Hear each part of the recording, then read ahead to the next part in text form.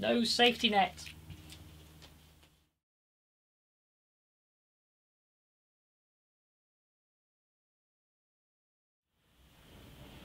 I've still got to level the surface to glue the bridge on, and I've got some tear out here which I want to minimise. Now I can fill this with a paste that I'm going to make, a filler made from glue and sawdust, but I'm going to try to put a little slither of wood in here because this is the bit that's going to be noticeable. These bits are going to be buried under the arms of the wings of the bridge, but here it's going to be visible, and because this is already square, I'm just going to tidy that up with a chisel and see if I can get a little slither of wood right in here. But I think rather than cutting into the surface of the guitar, I'm just going to use the chisel as a scraper.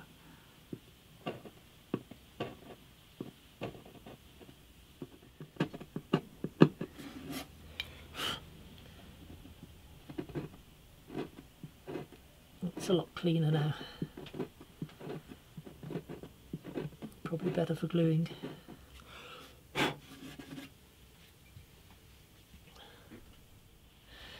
I've now got a little patch which frankly looks horrible, but with the potassium permanganate trick I'm hoping I can tone it into the guitar, and of course this is I think going to get all rubbed down because I can't refinish this without, well, these are decisions that are still to be made.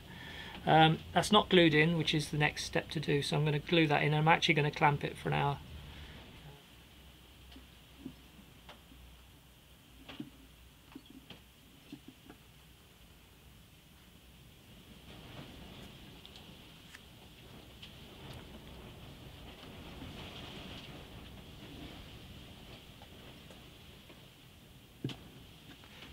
I'm using tight bond rather than super glue because super glue has been giving me quite visible joins, whereas tight bond should be invisible.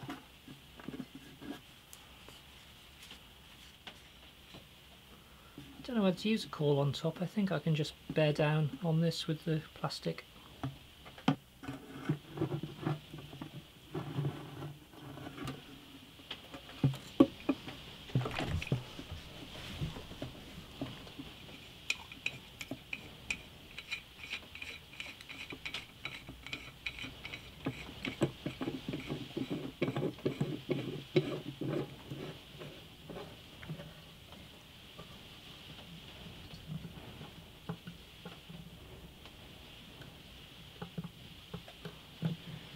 Getting a tiny little bit of squeeze out.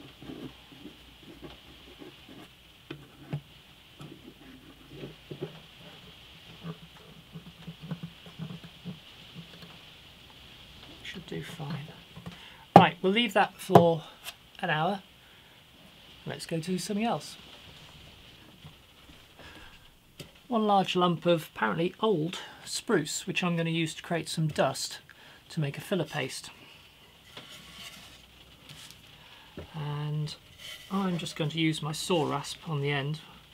I'll take some of the outer layer off first, just to tidy it up, clean it up a little bit. I don't know whether this dust is fine enough though.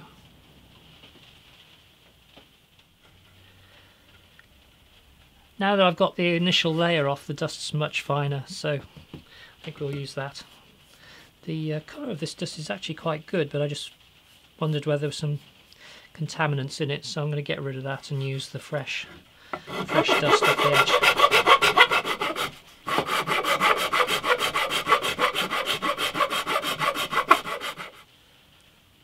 I know you're wondering why I'm not using mechanical means of creating dust, or just collecting whatever dust I've got lying around. The dust I've got in my vacuum cleaner is just too contaminated with lots of other stuff. And if I try to create some more dust by mechanical means and collect that, I haven't really got a way of collecting uncontaminated dust. It's still going to have the dregs of whatever else has been through there. So what this method gives me though is I now have a lovely smooth end to this piece of spruce, so I can see exactly where all the grain lines are, because I've got to resaw this and I want to be sawing it along the grain because I'm going to be using it with bracing using it for bracing, and I don't think I can cleave this without it going all over the place, so I'm going to saw it, but saw it as close to the grain as I can, keep to the grain lines. You know what, I'm filming me making sawdust. I'm sure this is not what you want to be watching. Is it? Maybe not. I think we'll do a cut later. I don't know whether this is enough dust, but I'll do for now. I might need to make some more. I have actually got another supply of dust in reserve, but it's contaminated dust that's a mixture of spruce, maple and pine, and I don't really want to use it. I need to try and get this clean before I fill it, so I'm going to use naphtha, also known as lighter fluid. Just give it a quick clean, and then I'm going to do a bit of scraping using a scalpel blade. And this could be an interesting experiment actually, to see whether the naphtha will dissolve the whatever this is on the surface of the guitar. Apparently it doesn't, but it also doesn't take the finish off. If I'd used alcohol, I'm pretty sure I'd take the finish off the top of the guitar. Something's come off there. There's definitely some dirt has come away. I don't know. Maybe I'll experiment more with the muck on top of the guitar later.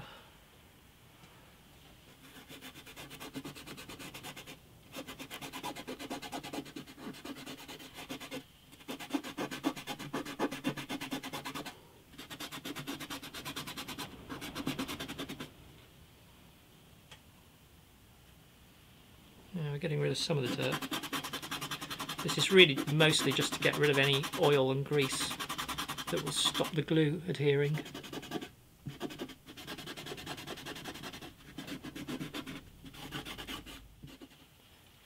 I think I've actually taken finish away. So despite me thinking that naphtha won't dissolve the finish, some of this would suggest that maybe it does. The finish, the shellac, is alcohol soluble. I didn't think naphtha would attack shellac, but it definitely looks a lot cleaner.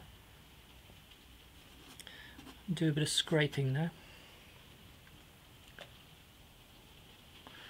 Square scalpel blade. It just seems more gentle than going at it with a chisel. It flexes and there's a limit to how much pressure you can put on it.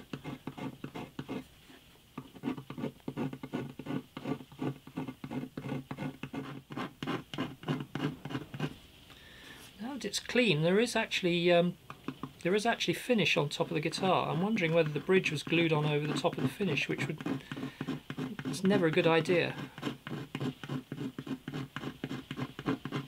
At the very least, you should scrape the finish off before sticking the bridge on.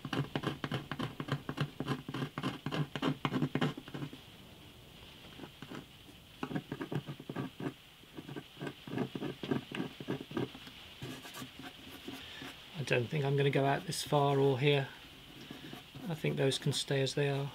I'll just put a little bit of fill around these edges.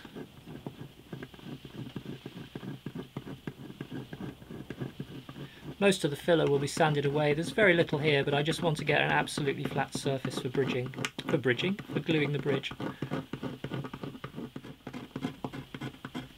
I think there are pencil marks where the old bridge used to be. Never really noticed that before, but I think what I assumed was just dirt around the edge of the bridge, I think actually might be a pencil mark.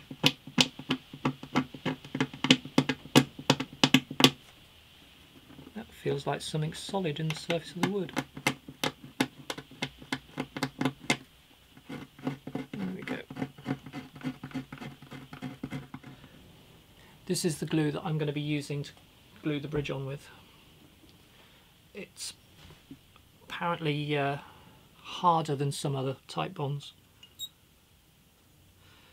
So We just mix it all up together and try to create a nice thick paste.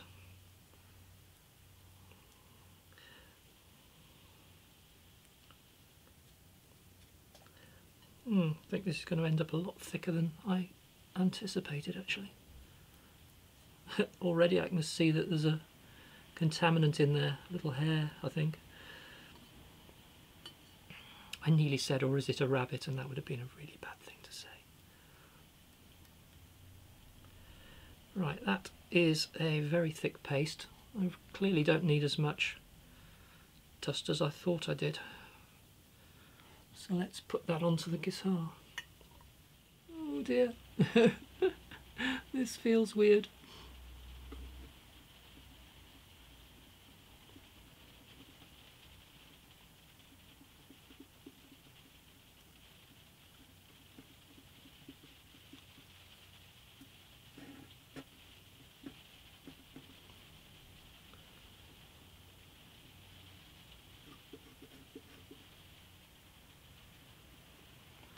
Yeah, there's a hair in it. And I can't... Oh, I saw it briefly and now it's gone. There it is. I managed to remove a hair from the mixture.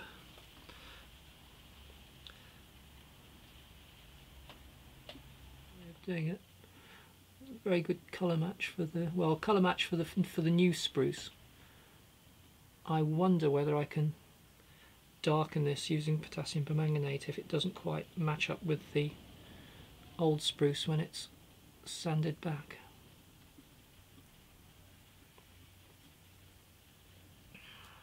I have a little bit of cling film. I'm wondering whether I can just press it in using cling film.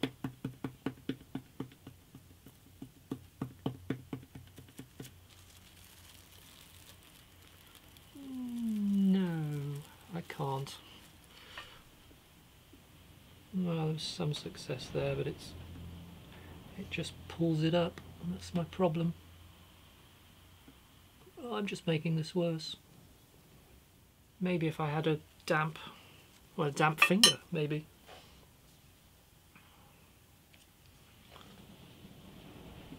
Yeah, there we go, that's how you do it. You damp your finger, and then you just press it down, but don't let it get too damp.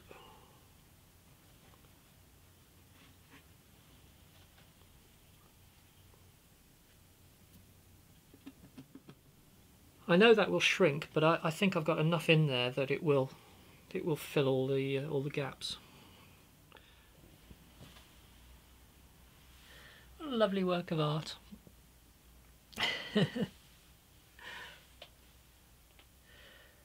What a mess, but it'll sand down. So there we go. Leave that overnight. I now have to flatten the surface ready for gluing and pretty it up somewhat. I'm still very wary of sanding away any of the finish until I've decided exactly how much to do to the finish, whether to strip the whole front of the guitar and completely refinish, or somehow just try to enhance it and get rid of this insect muck or whatever it is. Now, in my mind before I started this, the plan was I was just going to get a flat surface with some sandpaper on it, on there, and rub away, protecting the outer parts with masking tape, and then just having a little bit of sandpaper on the middle of the thing just to cover the bridge, and then just gently taking it away and getting it completely flat. And this was based on the fact that I believed the top of the guitar is flat, which it is here, but here it has actually a significant dip in the middle. I hope you can see that. And it continues right the way up to the bridge. Over the brace, the brace is just here. That brace is completely flat. There's a brace here, and I'm assuming that unless it's bent, that this brace, maybe this brace is deliberately bowed in. I'm not sure. But this bridge is not completely flat. And if I start sanding over the top with a flat plate, we're not going to be taking any of this area off at all. So, change of plan. I think I'm just going to be using, this is 1200 grit will get rid of that. But I think I'm just going to be gently sanding down in the vicinity of the bridge, and that'll have to be flat enough, and then when we clamp I think it will pull the top up slightly. It's not ideal, but at least I know it is absolutely flat along here. 120 grit. And straight away scratching the surface of the guitar. I think I'm going to put masking tape around.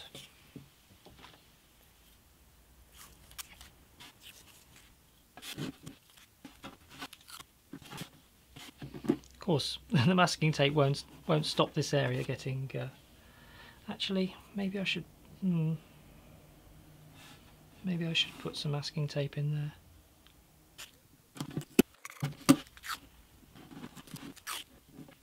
Pulling the masking tape off actually does take some of the finish with it, so actually having just done that, I may have damaged the finish.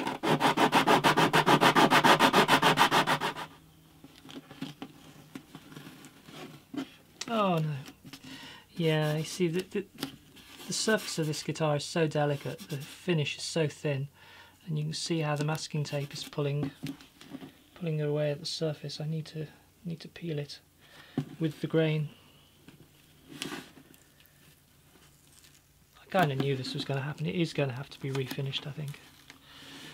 I can't leave it like this. Yeah, as long as I peel with the grain, I'm okay. But you can see how much of the finish has been pulled off there. Is it a bit excessive to be mitering the masking tape? I've now got a single layer of masking tape, so because we're getting quite close. We're thicker than the width of the masking tape still, but it seems better this way. I am going to put the jack inside the guitar, just to try and just raise this spot here.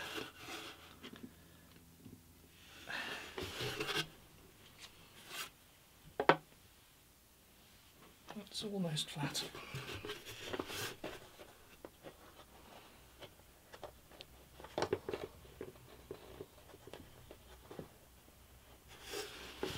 So I don't want to over tighten this.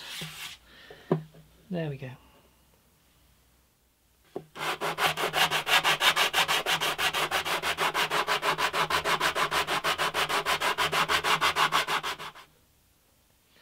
I'm almost flush with the surface now here, but clearly still got a little bit of a way to go on the arms. I can't really sand this now without taking down some of the surrounding area. This patch is the thickness of the masking tape. So I'm going to switch from using this to a much smaller, got a lump of Perspex. We'll put some sandpaper on there, probably still keep the same 120 grit for now, and then just gently go over the edges and work around here and just take down the rest of it.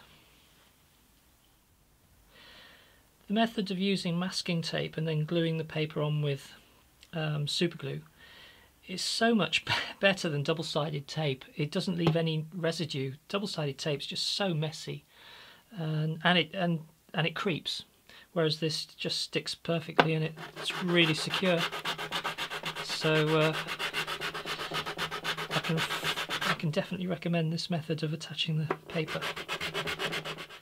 Down to 240 as we're getting quite close now. It feels flush here, and it's just a whisker short of being flush everywhere else, although it is a little bit thicker on the wings. You can see the areas of tear out under here where the filler is thicker, but this filler around the edge is superfluous really, and I really want to get rid of it, and I'm just having to be very careful. I'm tempted to just use my finger with some paper, but I'm trying to keep everything flat. But at this stage everything is so thin anyway, that amount of small variation of height, I don't think it will make any difference. It might be time to take the masking tape off. I don't want a hard line anyway. Even if I try to take the masking tape off with the grain, it's still been lifting the finish in places.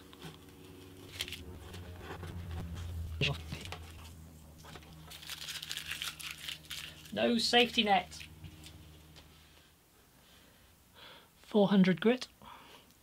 It's got to the point where I can feel an edge here, and I guess I can feel a slight edge in most places, but I can't feel an edge at all there or there, so we're level there. Slight edge there. So it's really just careful refining and trying to get rid of some of the shadow of this filler and just get down carefully to the wood underneath.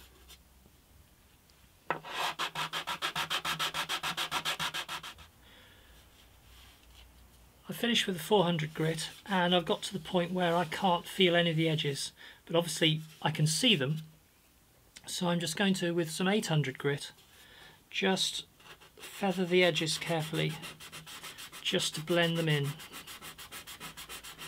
and hopefully remove some of this really unwanted filler. Very, very thin layer I've got here, because I doubt it will finish invisible. The big reveal. I'm going to do a bit more refining here, just see if I can get rid of some of the filler that you can see there. And clearly this is very visible, the little piece of spruce that I inlaid in. But I can deal with that. I can put potassium permanganate on it and age it back to the colour of the underlying wood. I can see a pencil line just here, which I hadn't noticed. So I'll do a bit more refining here to get rid of that pencil line. But it is looking very good, and it is completely flat. I do still have the jack inside, by the way, but when it clamps it will press it all together, and I think that will be okay. I'm going to apply some potassium permanganate to this area just to darken it.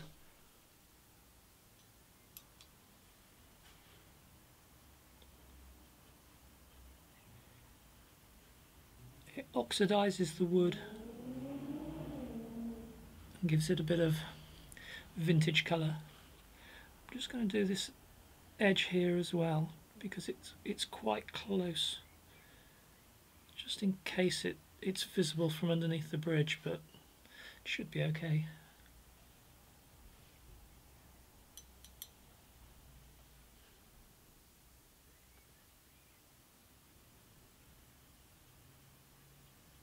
You can see that it's going brown already. As I explained, I did a video on potassium permanganate, and I did explain that part of the brown colour is actually the manganese dioxide, but I've no doubt that it does have an effect on the colour of the wood underneath. I'm trying to match this to the colour here, so that's probably enough already actually. It feels like we're getting close. I hope you enjoyed this. If you did, click like and subscribe, and hopefully we'll see this guitar in action sometime soon. See you later.